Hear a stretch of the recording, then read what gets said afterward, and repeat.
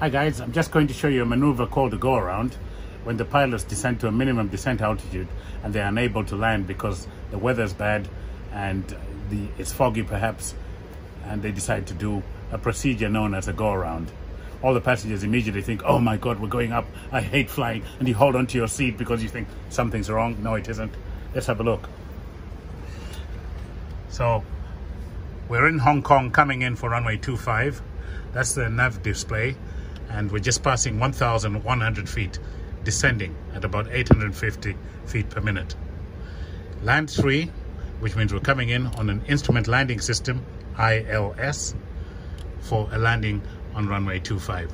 Our minimum descent altitude we've put here, the decision altitude, is 222 feet above the runway surface.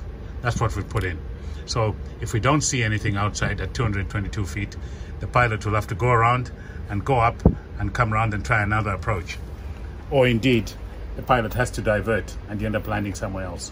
But it's a normal maneuver, but it has been messed up by a number of airliners. So even though it's a normal procedure, it has to be conducted and executed correctly. Let's try it now.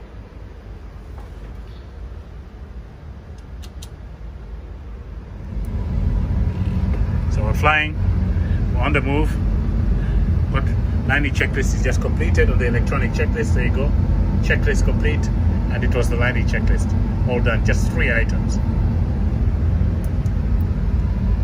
So coming in, and the airplane's descending. The pilots at this point are concentrating on speed.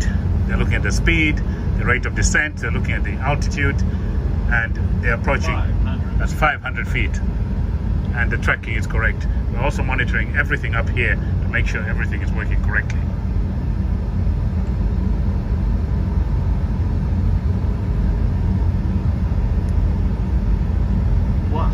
Plus 100, that's 100 feet to go to our minimum descent altitude.